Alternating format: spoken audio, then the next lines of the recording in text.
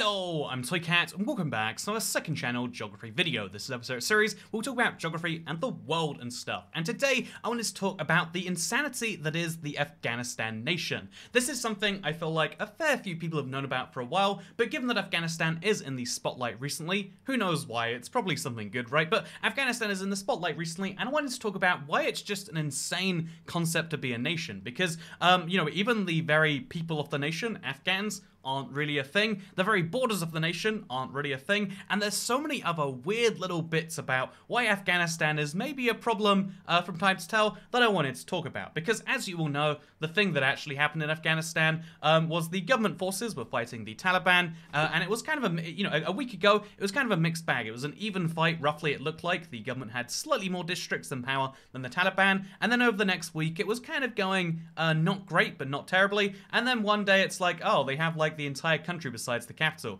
And then the next day it's like, oh, they have the entire country. And so now the Taliban are in control. And a lot of people have concerns about this. And, some of those concerns are political or humanitarian. And, people who are worried about, women in Afghanistan, the Taliban have come out and said Afghan women to have rights that will ignore the rest of that headline and say, wow, good job, guys. The rights of women in Afghanistan will be respected. And again, ignore the rest of that sentence. As you can see, things are going wonderfully in Afghanistan right now for every single person. Definitely not a very small percent. Definitely not like everyone besides certain religions and everyone besides certain gender. Everything's going wonderfully in Afghanistan. But obviously you might be like, okay, sure, they're going to have some internal political issues, but all of the big concerns internationally, they at least claim to address. I mean, obviously the big fear is extremists in the country. They've said Afghanistan's soil is not going to be used against anyone. There's the question that you could say, do you really want to believe them? But again, they're at least saying they don't want any internal or external enemies. It looks like the new leaders of Afghanistan, the Taliban with their wonderful flag, are intending to just run the country as best as they can. And indeed, they want to have, they're even promising an amnesty for former members of the security forces for people who worked with foreign powers, which is a very big one. They're saying a lot of things, and they're doing the statesman-like thing to, as if they do really want to just rule Afghanistan. So they're on the Taliban is on a charm offensive, is the best way we could put it right there. And so here's the question. Why is it that, for instance, Pakistan's bonds taking a hit, Uzbekistan's debt under pressure over rising concern of regional fallout? How can there be regional fallout? And so allow me to explain at least a little bit about Afghanistan and the weirdness that is the very existence of the country. Because obviously I could do that thing where I'm like, hey, did you know Afghanistan is the place where the British Empire couldn't take, and the Russian Empire or the USSR couldn't take, and now the American Empire, the three most powerful powers of the last 100 years or so, all couldn't get this place. So what's the deal with why? And honestly, there's lots of great ways to explain this, but how about I just show you a Google Maps photosphere? Obviously they don't have Street View yet, of a random place in the capital. This isn't a very useful random place in the capital. How about I show you another one of a random place somewhere just outside the capital? Okay, this is also not very useful. You know what? This is the great thing about unscripted videos. You might just end up zoomed in on a bridge. But, so yeah, let's talk about Afghanistan's borders, because the country itself also just kind of doesn't make sense. It's incredibly mountainous. This is the average elevation. As you can see, my point was going to be that Kabul, the big city in the middle of this, is actually just a giant mountain range. But also, can I talk about the much bigger issue is... I looked up this map recently, because, this is always a curiosity of mine, is like, oh yeah, so Afghanistan has border problems with all of its neighboring countries. One of those is because of the ethnic people group. I mean, if you look at, for instance, the ethnic peoples of Afghanistan, you can see the Pashtun take up the eastern half of the country, where they, coincidentally, are also the western half of Pakistan, and so there's a big problem where people just go across the border, and, they see the borders as not really being their thing. But also... Okay, let's pray it. Google Maps will let me out of this hellish bridge now. Okay, let's show you what it looks like in a much better way, I hope. Here you go. As you can see, it's mountainous. This looks nice. Should go for a hike here sometime, I reckon. But as you can see, okay, one more try. I swear, every single one I looked at before this went amazingly, and now it's just proved me wrong. But yeah, as you can see, it's a mountain, and this isn't like a one-off mountain. No, no, no. Friends, this is what Afghanistan looks like. Okay, here we go. Big city, fun fair, very nice place, and then it's surrounded on all sides by mountains. You're you have to take my word for it on that one. But so yeah, what is the deal with this? Also, coming back to this map, you might notice there's an interesting thing. They're like, oh, so Afghanistan is in red and Pakistan's in blue. Just to confirm, what side of the road does Afghanistan drive on? It drives on the right. What side of the road does Pakistan drive on? People here drive on the left side of the road because Pakistan is a former British colony, though sometimes people prefer to drive on the right side of the road. You know, I mean, yeah, it's just which way of the you say right, which way you drive on the road is more of a suggestion in Pakistan, which is a great safety measure in my opinion. Just let people drive on the side of the road they want to, and then see how safe they make it. Is this? There we go. Look at it. It's all mountains is my point.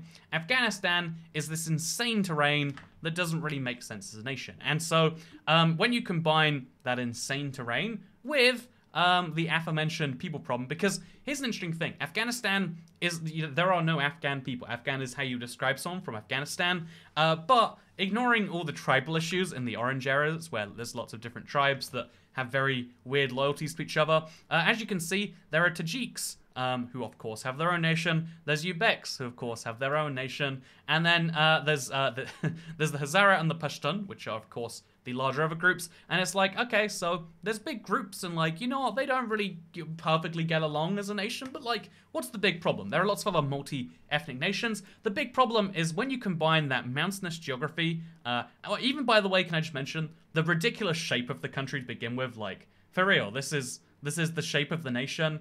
So trying to enforce all of that border, including this ridiculously tiny stretch with maybe China, depending on. But if you look at it, it's like, yeah, I don't know how you're gonna begin enforcing that on paper. But then when you start to think in practice, that like, oh yeah, so people can just, people can just hop over the barrier, and it's been no problem for most of the history of the thing. Actually, interestingly, because it was such a big problem of you might have heard like, oh, Pakistan is kind of harboring terrorists from Afghanistan or something along those lines, or harboring the Taliban. In fact, wait, there's a really fun line in here, right? Actually, wait, there's a really fun line here. The leader of Pakistan, as we can see, Imran Khan, is sometimes known as Taliban Khan. You know what? I think that's fun. So as you can see, Pakistan and Pakistan and Afghanistan have always have that weird connection in that way, as a way to help Pakistan in some mild ways, and mostly a way, for Afghanistan to kind of basically ignore this border in lots of places. It's only just become true as of the 30th of June, 2021, that there is a fencing over there, and its movement is only possible across 16 designated crossings.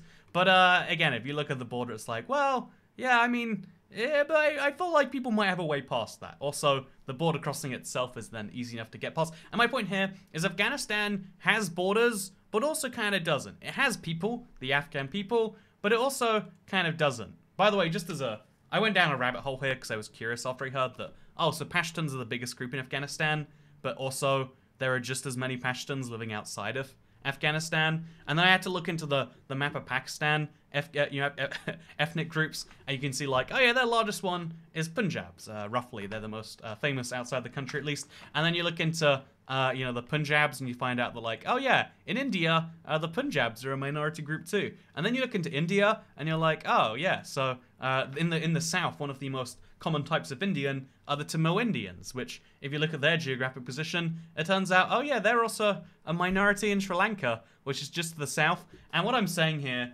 is it's minority groups straddling borders all the way down. I mean, who would draw these borders so that they'd end up this way? What a terrible... Whoever's in charge of that, I don't know who it was. Definitely nothing to do with any country in Europe. That's definitely nothing to do with any country over here. Wow, drew those borders badly, huh? But more seriously, you see the point that the region... there are lots of big countries in Asia, but lots of those countries don't function in the same, ethnic, nation, linguistic state way that it does when it's over in Europe, or indeed even some, other countries across the world. And so it leads to some very interesting things. So obviously the ethnic groups aren't there. The physical borders are mostly not there. In the southwest, it gets a little bit better, actually. It's like, ooh, you could probably enforce this border if you cared. By the way, what is that? A tri-point between Afghanistan, Pakistan, and Iran? Ooh, Look at that. Look at that tri-point. Do you reckon anyone's been to the tri-point? I bet you can't because that's very illegal. Oh, there is like a little border crossing center here, right? Ooh, let's see what it's rated.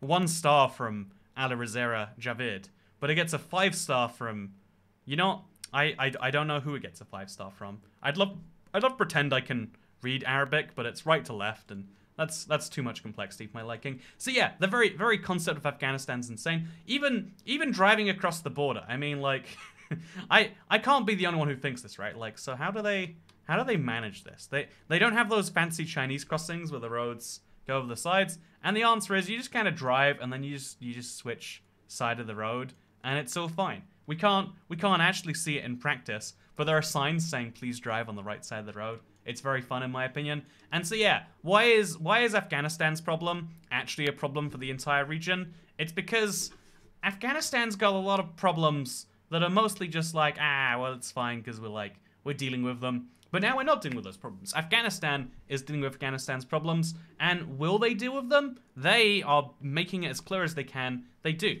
However, do the Taliban care more about economics? Do they care more about international policy? Or do they care about, maybe, changing a few things? You know, like, do they care about, hypothetically, putting Islamic values at the core of the Afghan government to maybe a degree that is harmful? You genuinely might see that they come out of it being a great might be a strong word. They might be a valid running of the country, and it all might be fine. However, when you start to look at when you start to look at the various graphs and the various things going on here, it's like, oh yeah, so I guess all things considered, it's a dangerous area. Also, it's a hard to enforce it. Even when you want to build a giant fence between your country and another country, it's kind of tricky, you know. It's kind of tricky to keep this group apart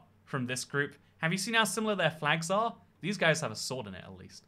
You know what? Side note, can we quickly criticize the Taliban flag? I mean, can you pick a new flag for your country soon? I just don't think this is great. I mean, would you like it if the flag of Toycat looked like this? It just wouldn't be very creative, would it? It just, you know, long story short, all I'm saying with this video is that Afghanistan's in a really interesting situation. They have a population pyramid that looks like basically no other country, with the overwhelming majority of their people being youths under 18. Which means, again, look at this, by the way. If you look at just the last, is it really... this is the future. I was like, what the... I didn't think they had 80 million people. Yeah, if you look at just the last 20 years, they've doubled their population, which means half of the population is under 20. And that's a very interesting place for a country to be in, because that means you can rebuild the country. You can start again. I would even wager it's possible, not likely, that the Taliban could actually get a viable country. They could work with whoever they want to. Probably not the US and Europe. They could maybe get a good deal going on with China and start actually, build some links with their neighbors. They're in a very important geographic position, even though they're landlocked, even though they've got all these tribal infighting groups. Maybe having a strong hand at the helm. Again, I'm not a hand I would choose to run anything if I was in charge of it, because, I mean, these flags. But it's actually one of those things where it's like, you know what? Maybe. But bond markets say, probably not. And so, yeah, that's the question for today. I guess that's the thing I wanted to go through today. Afghanistan is a nation without a people. It's a nation with at least questionable borders that have been under dispute basically since they were drawn. It's a nation with a government that is very unknown right now, and with a people that are very, very, very much, not. In a way, this is like their ideal place to be on the population graph, but it's also a very resource-intensive place to be on the population graph. So how do things go from here? Who knows? Let's find out over the next 80 years and watch in shock if it goes badly and go, well, we basically did that if it went well. And so that's what I'm going to do. Hope you all enjoyed this video. Remember to subscribe to I guess the correct way, if I was actually going to do an actual Taliban flag, I'd have to go like fish and chips is the one true meal. So like, gotta have a little fishy on there. Is that a fish? Okay, is this fries? This is what fries look like, I'm pretty sure. A lot of people were down with the idea of starting a religion based on the entire idea of fish and chips. So I looked up fish and chips, and for some reason, Hereford came up, which clearly is the home of fish and chips. Would you like some dolphin fish bar? Only a 3.7 star review. You want to go to Mr. Chips, however? 4.0. If you think the British are joking, you know, if you've ever been like, it's not actually eaten that often, right? No, the reason that fish and chips are so common here, the reason there's a welcome fish bar as well as a Batalicious, is this a fish bar actually? It is. Look how many there are in the same area, is because it's so cheap. I bet, so this is Hereford, I think that's near London, right? So it's gonna be expensive.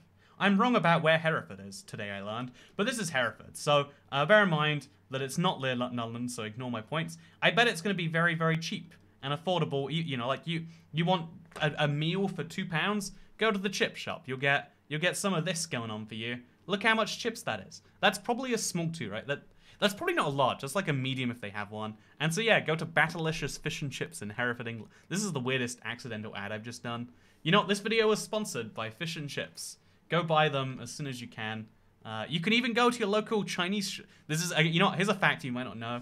Actually, let me give you. If you go to pretty much any Chinese store in the UK, you will find somewhere on the menu.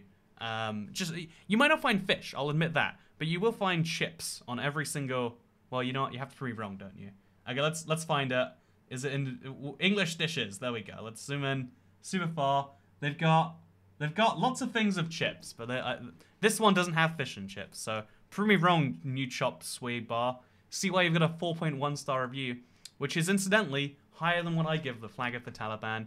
But yeah, we're in a very interesting situation. Every day things go crazy. And yeah, that's a fun thing that you can consider while I say thank you for watching. Second channel, don't care, really. Goodbye.